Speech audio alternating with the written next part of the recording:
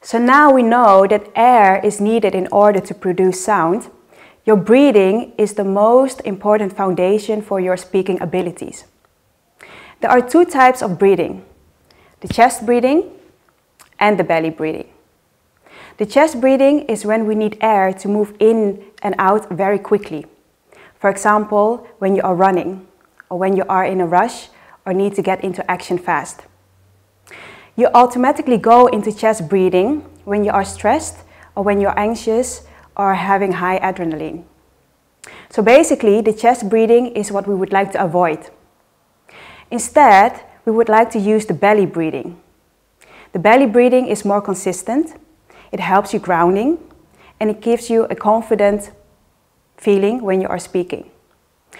So, in other words, the belly breathing is the key for when you're speaking, and at the same time, when you're feeling stressed or anxious, getting into your belly breathing will immediately help you feel more calm and centered.